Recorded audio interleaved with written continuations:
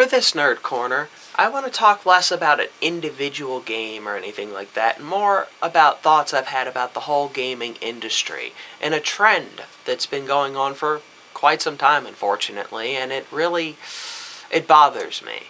And that's this reliance on graphics over, well, everything else, it seems, in a game. It seems like every other quality is second to graphics now, as though if the game is pretty enough, everything else is irrelevant or secondary. And quite honestly, we're not watching movies, we're playing a game, and this requires a different level of involvement with the players than just graphics.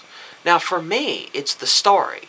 If the story of a game is good, then to me it is an enduring game. It's better than just, that was a decent game. It's something that's going to last. Now, my problem here with graphics being the sort of primary focus is that when we look at things from a long term, they don't last. Graphics are and always will be a transitory thing, wherein the next big system will make the graphics of the previous system look like garbage. Sure, for that era, those graphics were good, but they will always be supplanted eventually by something better. We can go down the list since the beginning of the gaming era with the arcades versus the Nintendo looking better, at least by degrees, and then the Super Nintendo blowing the Nintendo out of the water but looking like crap compared to the PlayStation and 64 era, and so on. Graphics are relative, and the things that impress me graphically won't impress people born 10 years later who grew up with a later game system. It's perspective on graphics, really, and they're transitory by that degree alone. But when you have something like a good story, it changes things. The graphics may degrade, if you will, over time in comparison with the newer releases, but a story does not become less good just because there are other stories, unless the story itself was bad to begin with.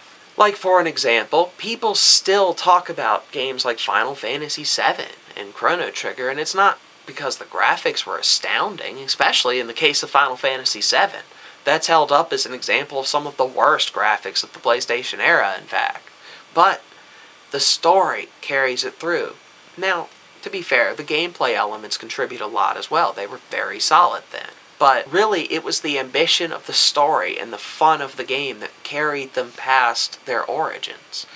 To this day, people will play these games and they will enjoy them, even with such other whole systems like the Xbox 360 and PS3.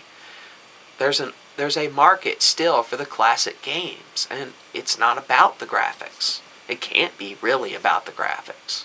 It's about the story and the gameplay. Like I said, for me, it's story. That's the main element. But for other people, it's gameplay and whatever have you. But my framing example here for why this is starting to really annoy me is that they're going to remake Final Fantasy X.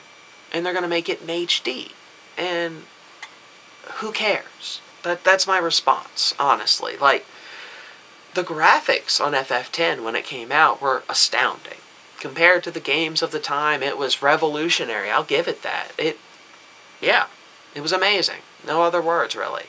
But the story and the gameplay, when you really break it down, I've done a whole rant on FF10 already, so I'm not going to go into too much detail there, but does this game really deserve all of the effort to remake it if its main claim to fame was just how pretty it was?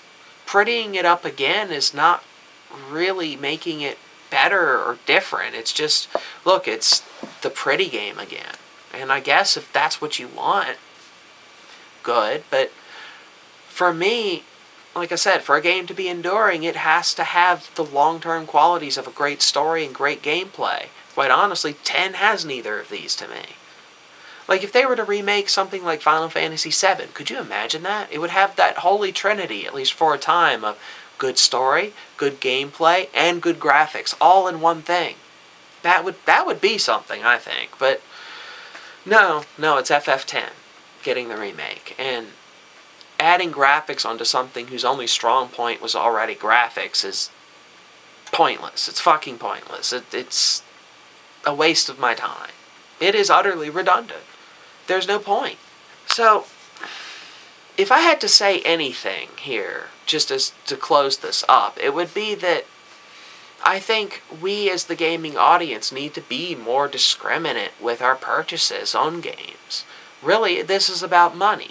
And if we reward proper games, like we all go out and buy the game that actually tries to do all of these things right, because I'm not going to say let them make shitty graphics again, because we have good graphics, we should use them, but let's really try to reward games that aren't just the catch of the day, popular for a moment games that have no staying power and are really just gimmicks when it comes down to it.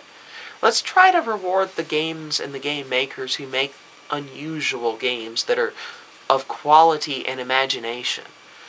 Because if those are the games that get money, those are the games the game companies will want to make. After all, they are beholden to us in a very major way. We have the money. So, if we tried to skew our buying habits, I think, a little bit, and tried to have more involvement in it, maybe something will come of it. I mean, maybe not. But the worst that happens is instead of buying games you're not going to play in 3 months, you're buying games that you will pop in a year later and enjoy again. Just something to think about.